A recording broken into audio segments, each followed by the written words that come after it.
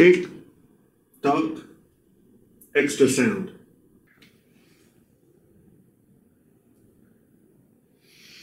Something not right.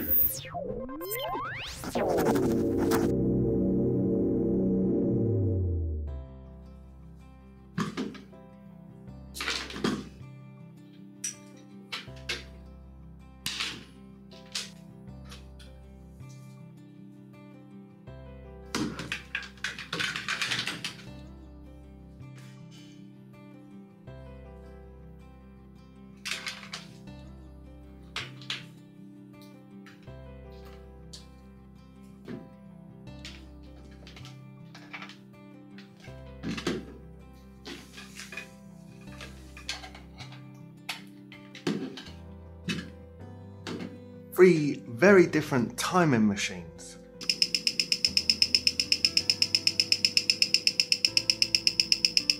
iPad version, Timegrapher app from the Apple App Store.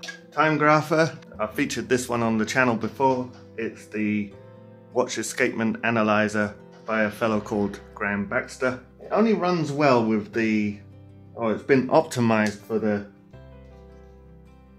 iPhone headphones, which has got an inbuilt microphone here. And the idea is that you put the microphone on the watch or around the watch. Absolutely sod all happens. Piece of crap. The alternative is to use a microphone such as this with one of these 1/8 jacks. Because the software is optimized for the headphone jack,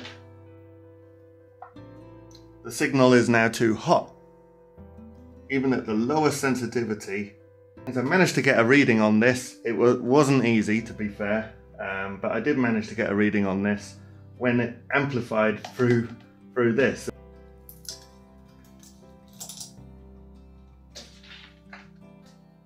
This here's it. Put it around there. Press start. And it's detected the correct beat, which is 28,800, and it's showing a reading now, a trace. Okay, the rate is coming up here, minus 24 seconds a day, which on the Timegrapher shows up around about the same. The advantage of this one is that it's got a waveform and you can actually see what's going on.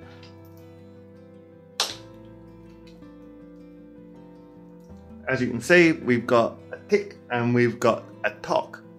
But look at the reading I got earlier. And that is something that neither of these two Timegraphers, the iPad app and the dedicated machine, would not pick up. It doesn't show. In fact, it showed a fairly decent reading because the sounds generated from these machines are electronic. You cannot hear what's going on for real. Software like this gives you a waveform. You can hear as well the original sound from the watch that's amplified. Dodgy noises that the watch is making that indicates that there's problems in the watch will be indicated on the waveform. Allows you to debug and see what's wrong with the watch.